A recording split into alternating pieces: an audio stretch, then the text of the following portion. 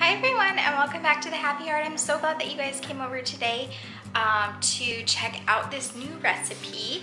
I look like a hot mess. I have no makeup on, but I need to get dinner done and I really wanted to share this recipe with you. So just come along and I'll show it to you. The recipe comes from a girlfriend of mine, but it is amazing. It's just this really fresh lemony pasta. And oh, it's so good. It's a staple in my house. And if my husband is around, I usually make some grilled chicken and marinate it in that Montreal chicken seasoning from McCormick. And then I just cut it up and mix it all together. I am not a huge fan of just meat in general. And so I usually just make it like this. So I'll show you the way I make it. I really like a lot of vegetables, so you'll see me put a little bit more than probably what normal people need. But it's just the way I like it, and it has been a staple in my house since she made it for me, and I'm really excited to be able to share it with you. This is an overview of everything that goes into this pasta salad.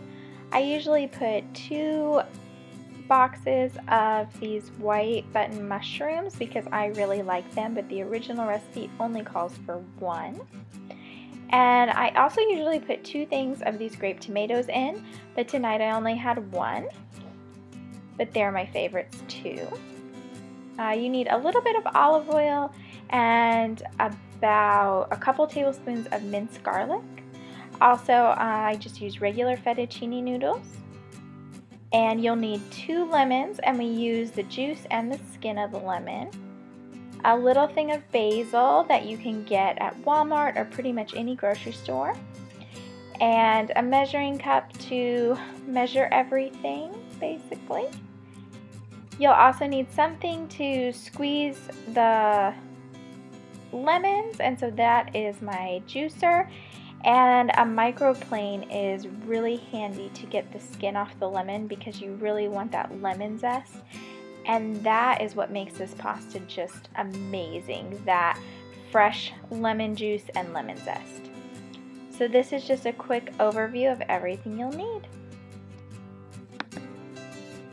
You'll start by cutting up all the mushrooms, and I usually cut them into either quarters or as I'm dicing them right here, I'm doing them a little bit thinner because these just happen to be kind of bigger mushrooms.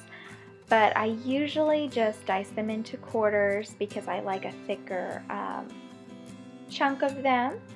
Also, people have asked me, like, you put the stem and everything in, you don't take it off, and that's what my girlfriend told me to do. So that's what I've been doing, and I know this was kind of a family favorite recipe in her house, and I think her grandmother used to make it and she was Italian. So I feel like if it's gone through the test of that time, that I don't need to mess with it at all. And I don't notice any hardness in the stems at all. Then I will start by cutting my grape tomatoes up. And I usually just cut them in half. Sometimes I cut them a little bit diagonal because it's easier for me. And I'll show you guys a close-up here in just a second about how easy it is to cut these. So I just end up cutting them in half.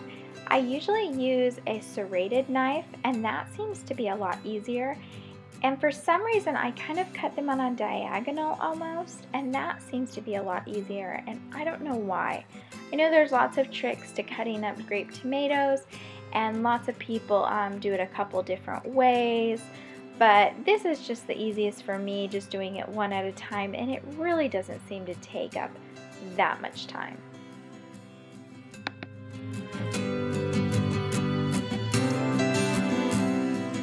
The other tip I have is I usually cut the tomatoes and the mushrooms on the same cutting board.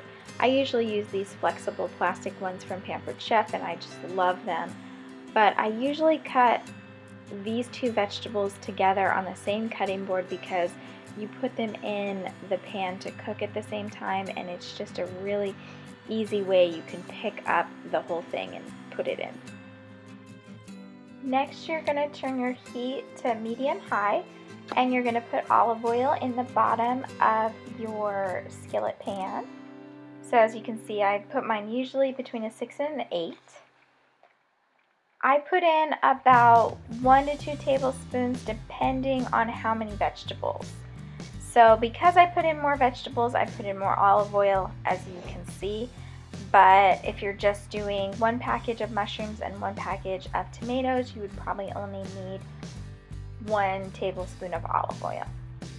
Then I just stir them around and get all the vegetables coated at that point, because I want them to kind of sit and simmer and cook.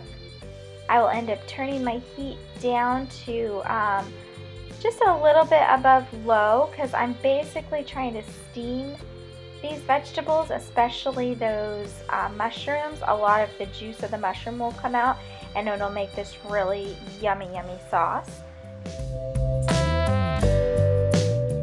So I usually turn the heat down and put my lid on and let them just sweat away.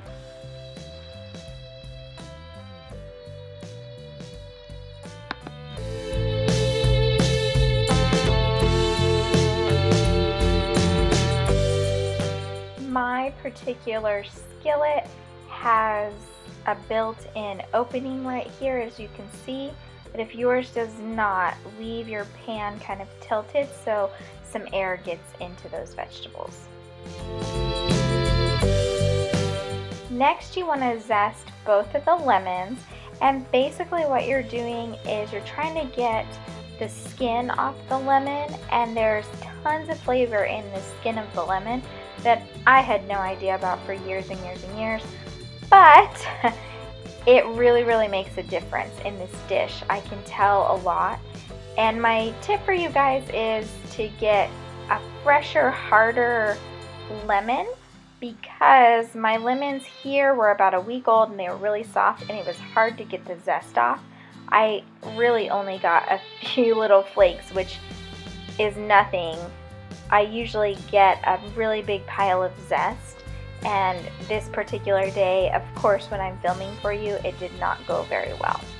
To use that little microplane, it's just kind of like a mini grater, so you can use a grater as well. I periodically stir the vegetables because I don't want them to burn at any point or get stuck on the bottom of that pan. And if I need to add more olive oil, I do, but usually the water from the mushrooms has kind of come out and you don't need to add more olive oil. But this is what they look like in the cooking process, so you can see they're getting a little bit smaller.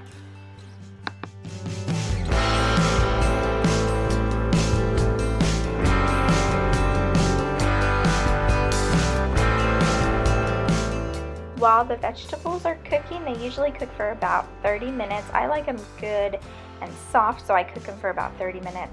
But I get everything else done, and you'll see that I juice the lemon during this time and I do the zest during this time.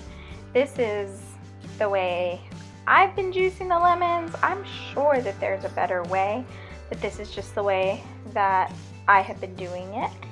And you're trying to get about a 1/4 cup of lemon juice.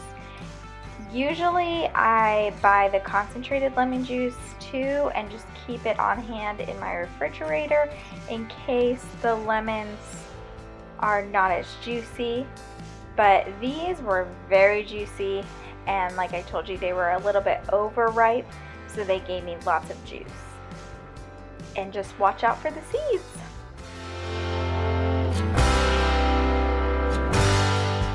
Next, you're going to add the basil, and you want to just pick all the leaves off of the stem, and that'll be easier for you to cut it. The trick to basil is that you want to kind of roll it up a little bit all together, almost like taco, and then you'll just run your knife down and make slices. So see how I'm kind of rolling it up? And you'll just make slices, and that will get you kind of longer basil pieces, and this basil really makes this pasta. This is what the basil will look like all cut up, and this is what the zested lemon will look like, although I told you guys that I didn't hardly get any because of those silly lemons. Next, about halfway through the cooking process, about 15 minutes in, you want to add your garlic, and I always just get this minced garlic already done, and I just put in 2 teaspoons of it, you'll see. And if you use fresh garlic, you want to add 2 cloves, and you want to add it halfway through the cooking process because apparently if you started it from the beginning, the garlic would burn. That's what my girlfriend told me a few times. She made sure to explain that to me, and she actually always uses fresh garlic. And then I just put the lid back on. This is what it looks like when it's pretty much all done. So as you can see, it all kind of shrunk down a lot, and it just looks ooey gooey good. This is the fettuccine pasta already cooked, and you just cook it to your package directions and strain it. I usually put it back in the pot I made it in because it's easier, and then I put the mushroom and tomato garlic mixture right on top of it, all juices and all.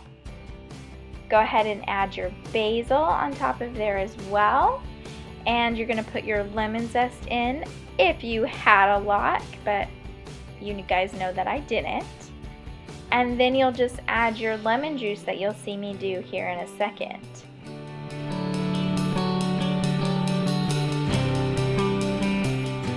So you pour all that on top of there.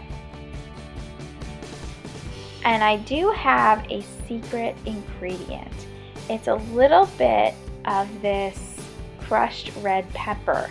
And I think it calls for 1/8 of a teaspoon, but I just do a few shakes and it really makes all the difference. Gives it a little bite.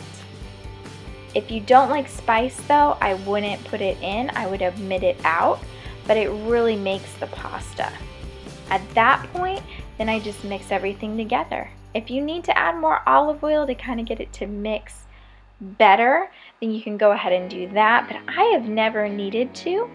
And make sure you just mix it really well because all those vegetables will fall to the bottom.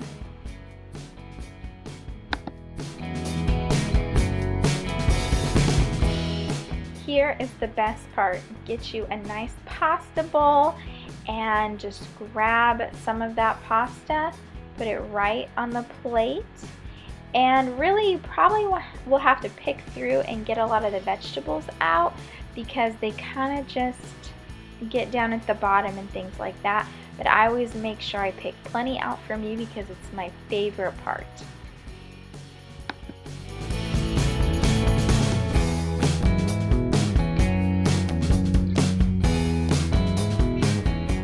I usually serve this with a garlic toast or something like that. Today I had just an Italian bread with butter, and you can see I couldn't help myself and I took a bite. But look at how good that pasta looks and all those vegetables in there. It is just a really refreshing pasta with all that lemon, and you're just gonna love it. This is definitely a crowd pleaser, and even for those people that don't like vegetables, they'll love this. Okay guys, so that is it for this fun, easy pasta recipe. My kid loves this recipe. I've made it for potlucks. I've made it just to bring to somebody for dinner.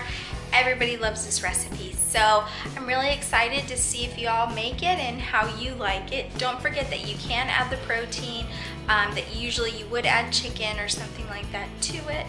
And if you're looking for any specific quantities or anything like that, that will be in the description box below. I wish I had a link or something that I could give you guys, but literally my friend wrote it on a recipe card and gave it to me, and I want to say it's was her grandmother's recipes.